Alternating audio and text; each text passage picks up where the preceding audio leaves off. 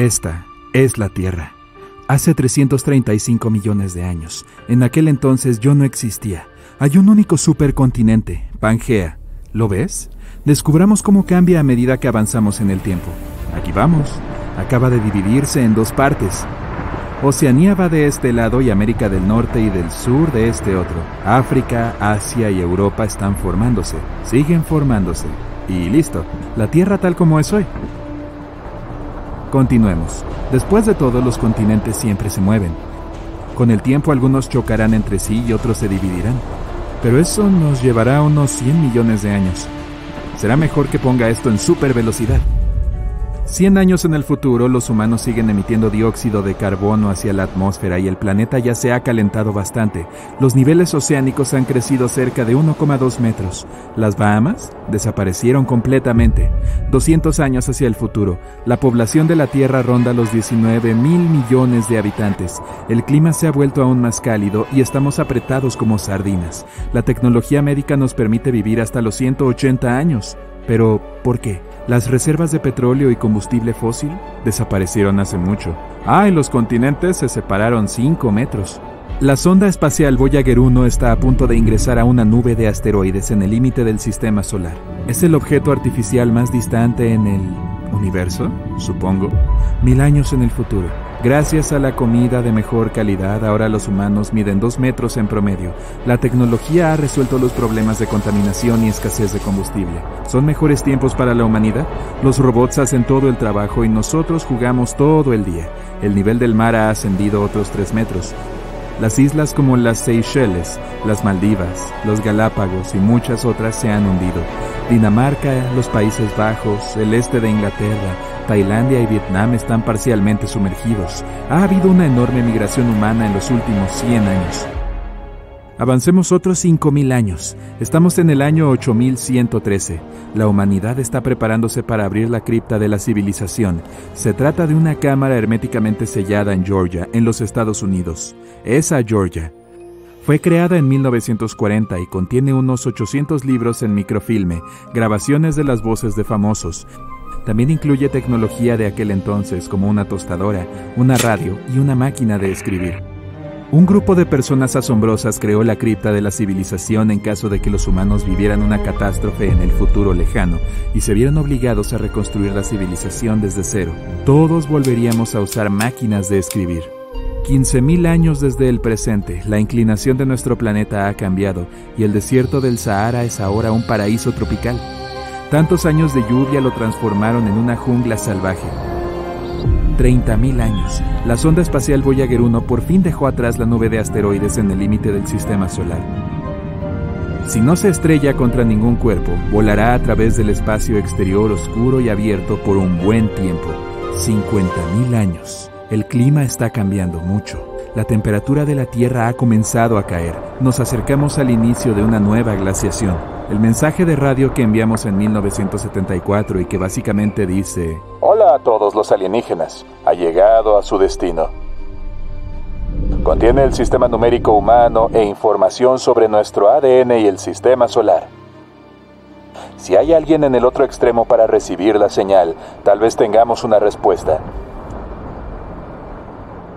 100.000 años. Una de las estrellas conocidas más grandes de nuestra galaxia, Canis Majoris, explota con una enorme fuerza. La explosión de esta supernova puede verse desde la Tierra, incluso durante el día. Las noches son mucho más brillantes debido al nuevo destello intenso en el cielo. ¿Qué hay de nuevo en la Tierra? Los supervolcanes entran en erupciones en todas partes, expulsan cantidades colosales de lava y ceniza. Las nubes negras cubren gran parte del cielo. Esto evita que los rayos solares alcancen el suelo y la temperatura de nuestro planeta cae aún más. De todas maneras, la mayor parte de los humanos vive bajo tierra, así que no es un problema.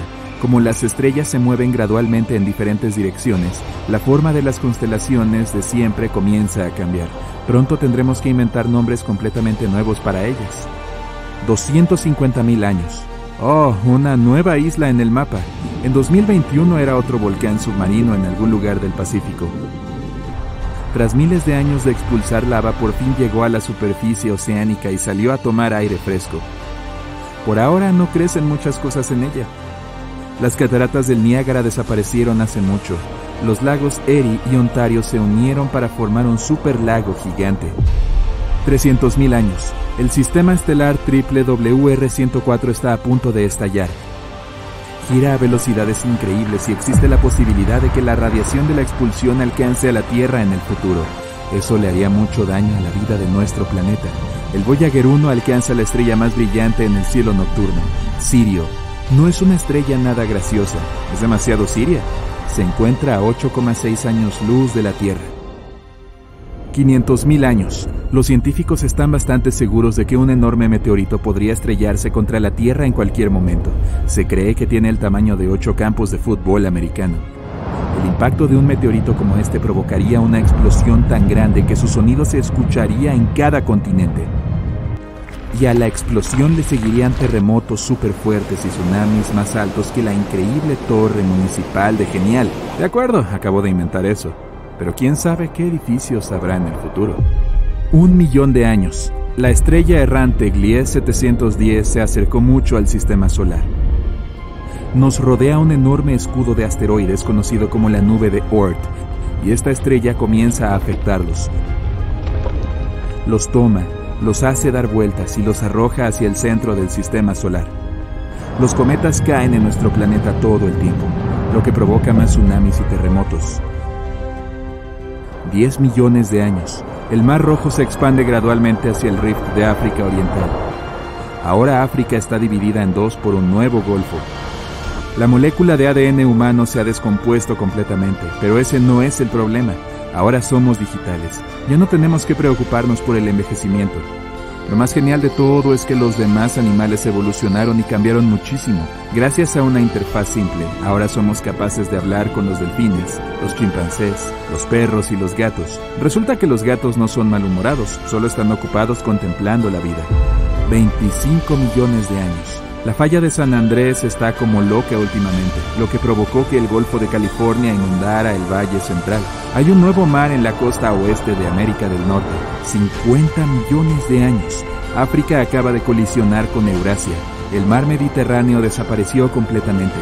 Hay una nueva montaña más alta del mundo. ¿Su nombre? El Monte Everest. Claro. Australia continúa su viaje hacia el norte. Ya se estrelló contra el sudeste asiático hace un par de millones de años. Las pocas colonias humanas que quedan en Marte tendrán que empacar, y rápido. Phobos, una de sus lunas, está comenzando a orbitar a una altura cada vez más baja. Eso no es bueno. Tiene un diámetro de unos 22,5 kilómetros, así que no será nada agradable. 60 millones de años. Las montañas rocosas de Canadá se erosionaron completamente. Ahora son solo una enorme llanura plana. 80 millones de años. Todo lo que queda de Hawái es una isla. Las demás se hundieron hace mucho. Pero una nueva cadena de islas hawaianas emergió a poca distancia. Por último, 100 millones de años. Llegamos. El océano Atlántico está encogiéndose y desaparecerá con el tiempo. América está a punto de unirse con África y África ya se ha unido con Eurasia. Volvemos a ser un supercontinente. Saluda a Pangea Última. Los rastros de vida humana han desaparecido o yacen enterrados en lo más profundo. El movimiento de los continentes ha destruido túneles, caminos, edificios, puentes. Los animales y las plantas reinan sobre la Tierra. ¿Dónde están los humanos?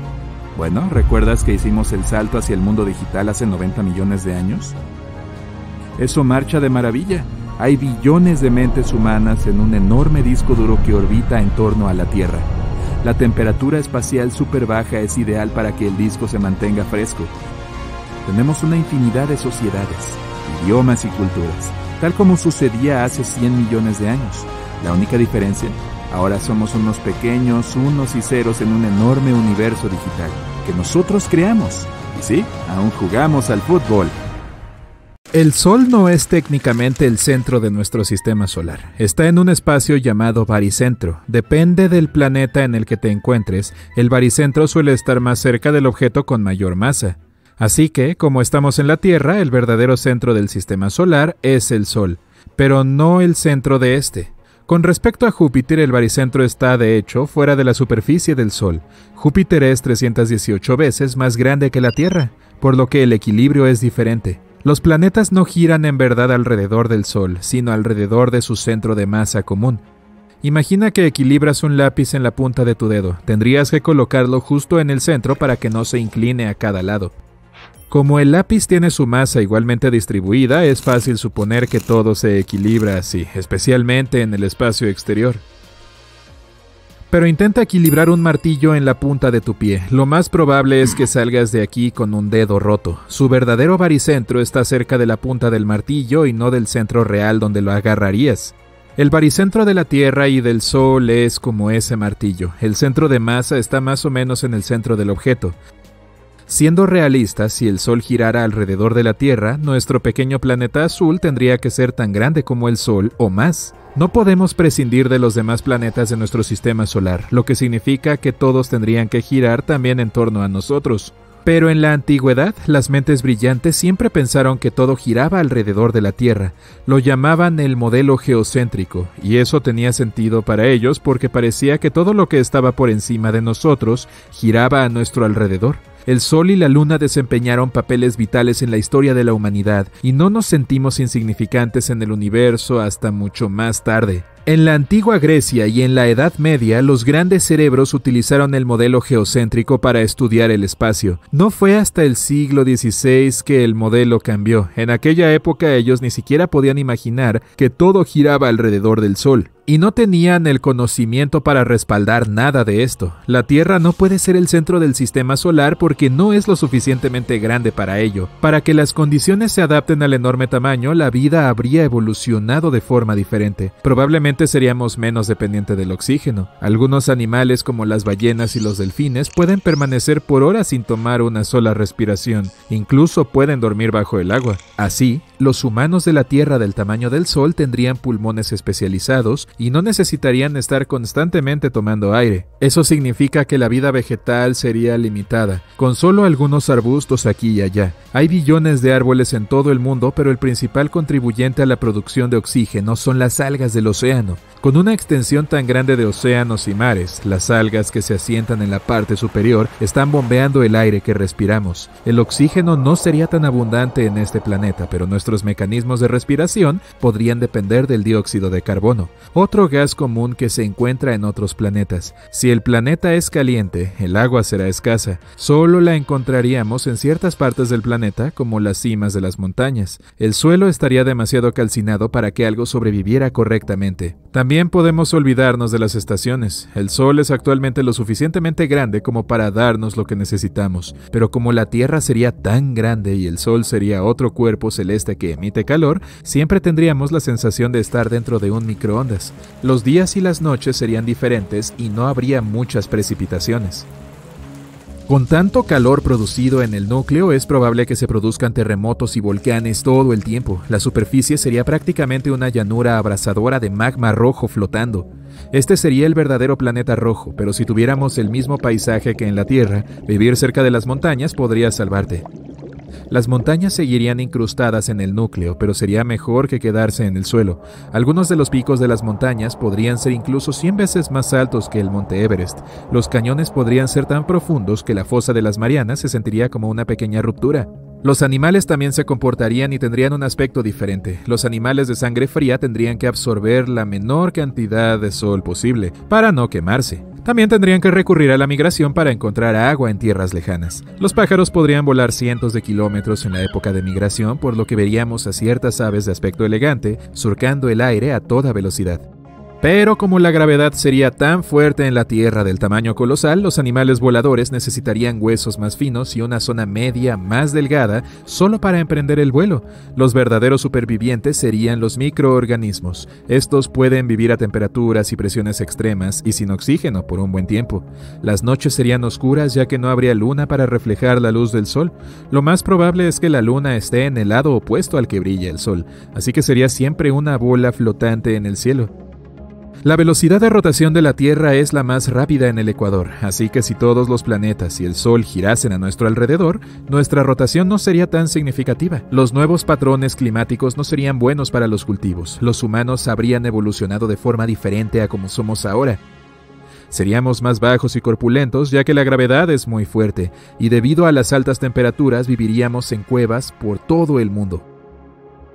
Los más fuertes habrían emigrado a las montañas. Tendríamos el mismo camino evolutivo que ahora, pero otros rasgos físicos podrían ser diferentes. Nuestra pigmentación probablemente sería diferente para combatir el calor. El zorro del desierto tiene grandes orejas para oír a los depredadores y para refrescarse en el abrasador calor del desierto. Es posible que también tuviéramos orejas más grandes que las actuales por esta última razón. Seríamos mucho más fuertes de lo que somos y nuestros huesos serían gruesos y difíciles de romper. La gravedad es uno de los componentes clave para desarrollar nuestra densidad ósea y masa muscular. Eso significa que probablemente no necesitaríamos herramientas para cazar. Esto habría retrasado a la edad de bronce y la civilización moderna tal y como la conocemos. Con poca vegetación, mantenerse erguido no sería tan necesario para encontrar depredadores a nuestro alrededor. Tampoco seríamos los corredores más rápidos, pero seríamos lo suficientemente fuertes como para luchar contra una manada de lobos de aspecto extraño. Y si la Tierra fuera súper grande, es posible que múltiples especies de humanos vagaran por la Tierra en zonas aisladas. Algunas especies humanas crecerían y evolucionarían hasta convertirse en los pensadores inteligentes de hoy día. Pero otras seguirían siendo las mismas y algunas criaturas del pasado seguirían existiendo sin cambios. Los tiburones habrían existido desde la época de los dinosaurios, no tendrían que cambiar su forma ni adaptarse debido a su dominio. Otros animales seguirían igual debido a su aislamiento. La isla Galápagos alberga algunos animales únicos porque han estado solos por mucho tiempo. Sin depredadores propios acechando constantemente a su alrededor, ellos no les temen a los humanos. La nueva Tierra de gran tamaño tendría zonas tan grandes como Asia, llenas de animales aislados que podrían permanecer exactamente igual que cuando aparecieron por primera vez. La especie humana de esas regiones también seguiría siendo la misma, ya que no se habría desplazado ni experimentado con nada. Su dieta seguiría siendo la misma y se acostumbrarían al clima en el que se encuentran. La tecnología también habría florecido de forma diferente en las distintas partes del planeta. Con algunas zonas completamente aisladas, no tendrían acceso a los nuevos artilugios e inventos. Sería como vivir en un planeta con diferentes épocas en el presente. Otras zonas estarían tan avanzadas que incluso podrían volar fuera del planeta en busca de la verdad y respuestas. Nuestra gravedad es lo suficientemente buena para que podamos vivir adecuadamente y desarrollar la vida, pero si aumentáramos nuestro tamaño hasta el de Júpiter, la gravedad nos aplastaría, y siendo del tamaño del Sol, la Tierra ni siquiera sería un planeta, sino una enana marrón, y estaría constantemente ardiendo hasta convertirse en un nuevo Sol. Por ahora, la Tierra es tan pequeña en nuestro universo que somos prácticamente como un grano de arena en el desierto. A nivel cósmico, somos una contribución insignificante a este universo.